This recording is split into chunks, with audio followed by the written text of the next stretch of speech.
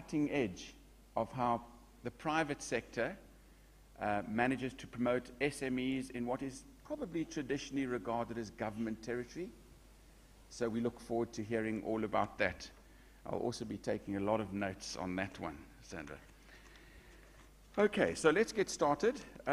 Peter Kaguta is going to be our first speaker. We understand the world economic scenario has changed quite dramatically in the last 2 years.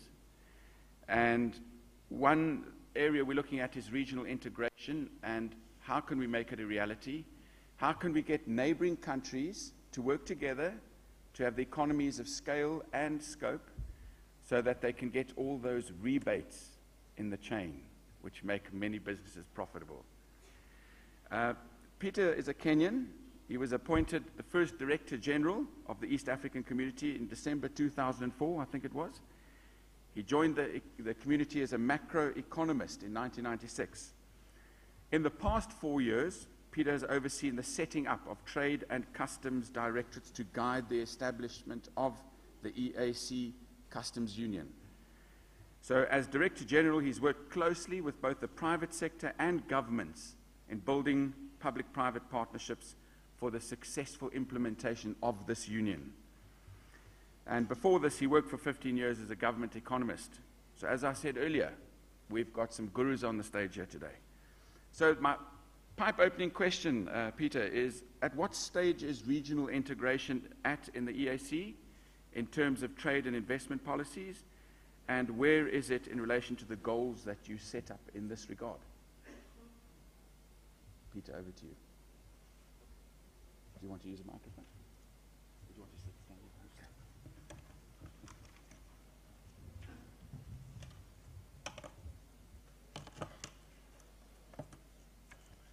Good morning, everyone. I'll try to answer the two questions.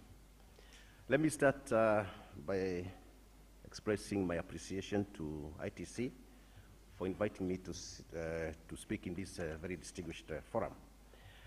The East African Community is relatively a very young organization.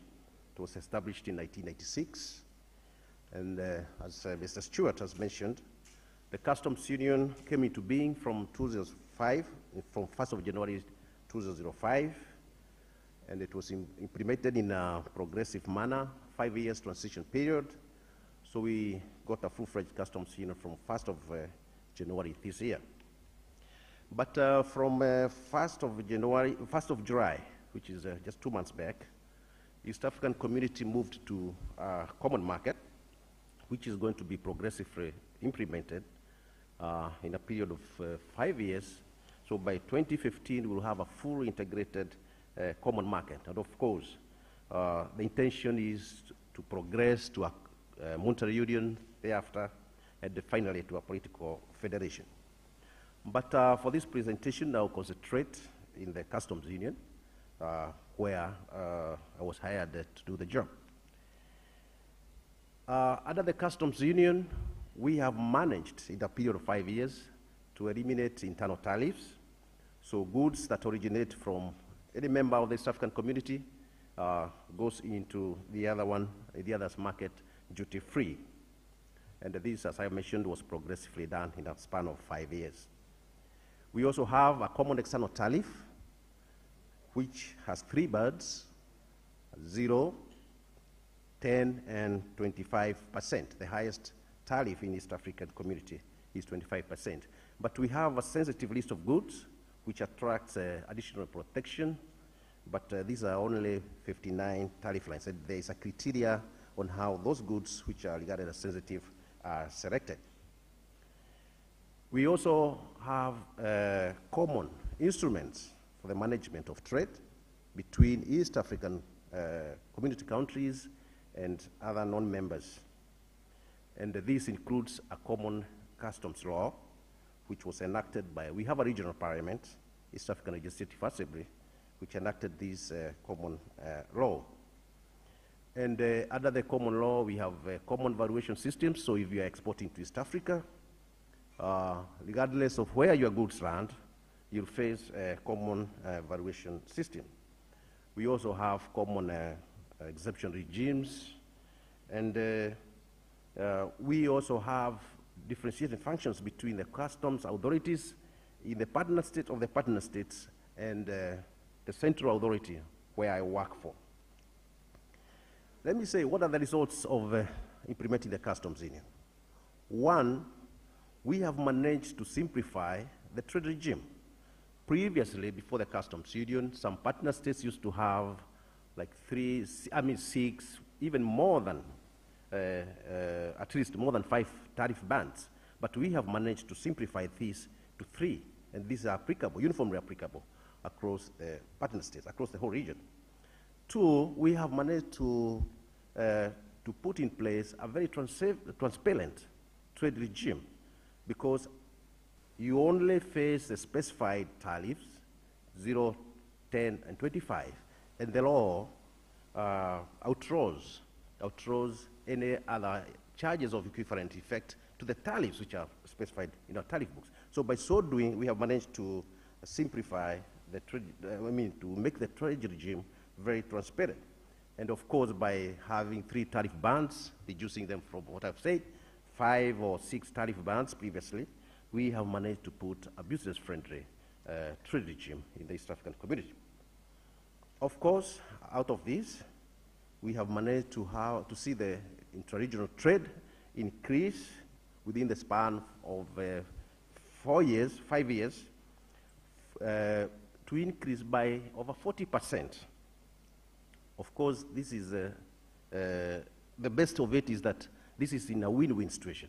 There's no country which has experienced decline in exports. All of countries have experienced increase in exports to other partner states. There were some fears before that there may be some partners who may dominate trade, but fortunately, it's a win-win situation.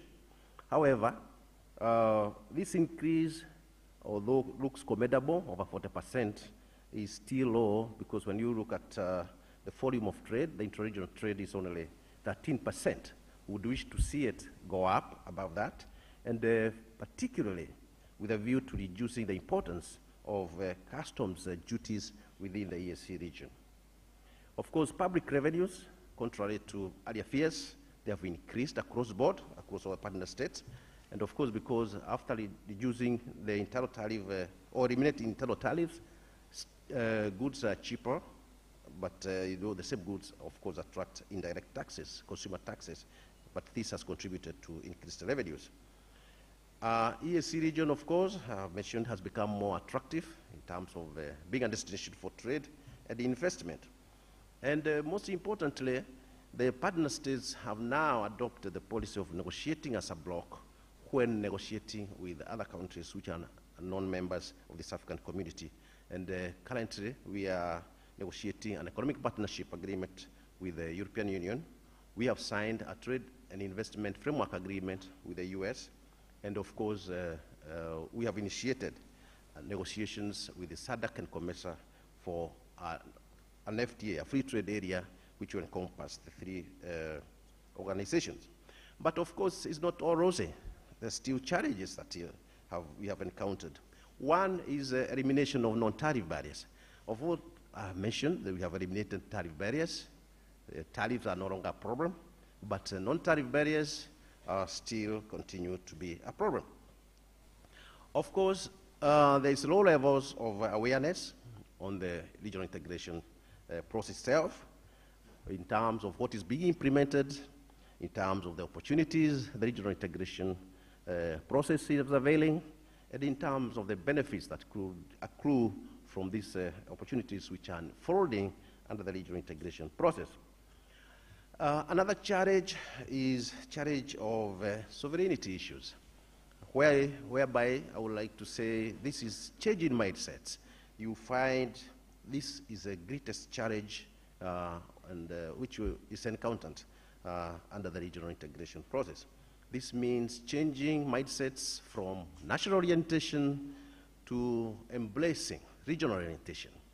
This is a little bit slow, and I would say most of these problems, most of these challenges that we encounter really emanate from this slow change in orientation from national to regional orientation.